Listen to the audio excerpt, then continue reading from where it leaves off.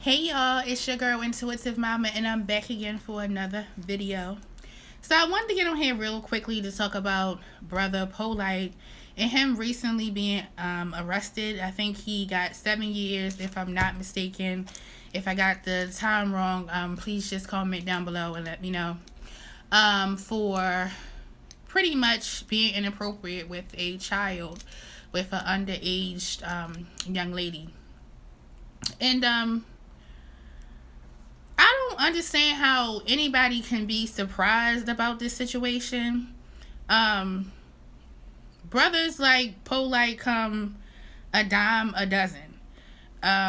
It's that brother, you know, we seen him in the hood. He thinks that he is so smart, so more advanced than everyone else, and he want to come and talk to you about, you know, African spirituality and this, that, the other, and the third, and act like he just got all the answers. And pretty much becomes a cult leader. And Kanye West said it best, you know, no one man should have all that power, okay? Because once a man accumulates power over people, mental power, they use it to their advantage. And to profile somebody like Brother Polight, like I said, they come a dime a dozen.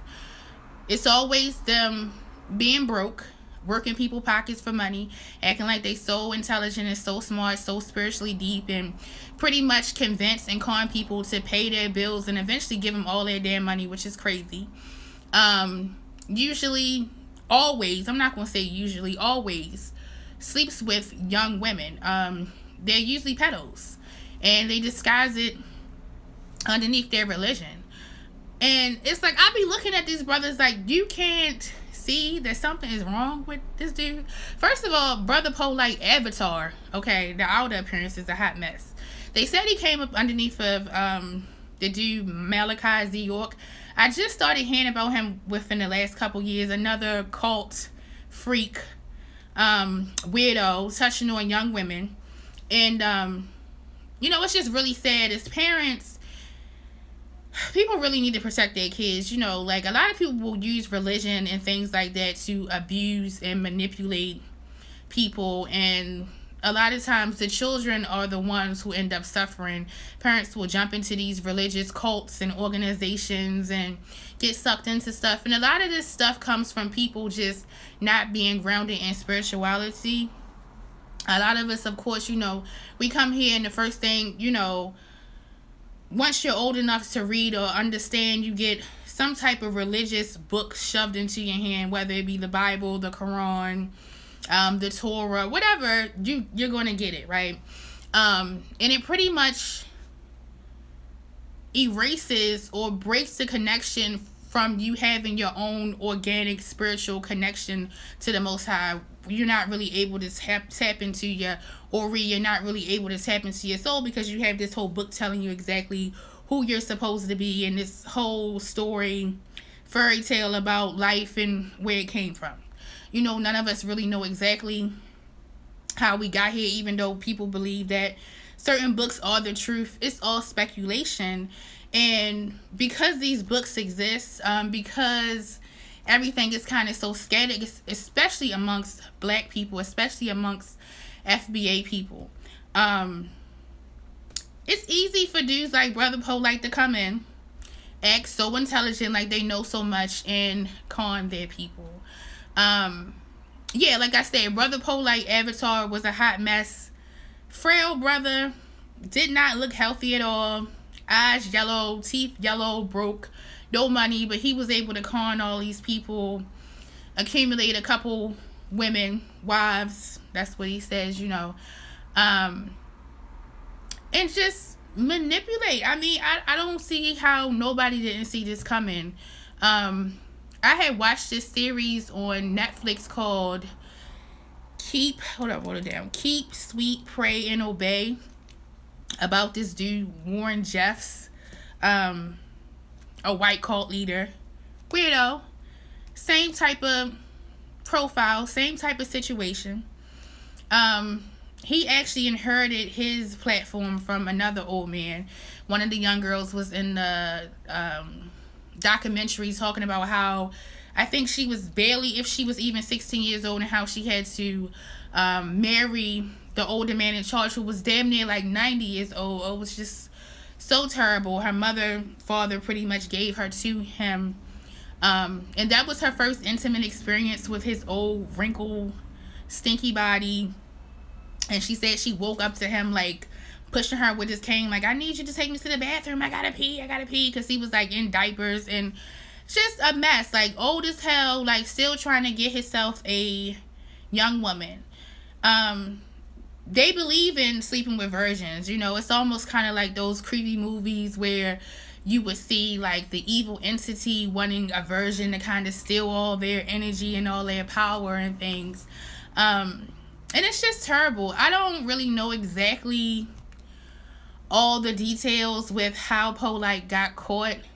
The mother should definitely be ashamed of herself. I don't believe this was his first time. And she definitely had to know this dude was a creep. I don't know if something happened between them two that made her want to go forward with the situation with her daughter. Yeah, I don't really know about that situation, but I'm happy that she did come forward. But Polight is one of millions. One of millions. And what this situation can kind of teach us, especially, like I said, being an FBA person, African American woman, is you don't need a spiritual leader. Your own spiritual path is your own spiritual path. No man, no woman that's also having a human experience just like you should be able to tell you and control what you do with your life. It's none of their business. All these crazy people that post these videos saying God gave me a dream that this, that, and other, the third is going to happen to you, or God gave me a message for you. God wants you to know. God wants you to be single. First of all,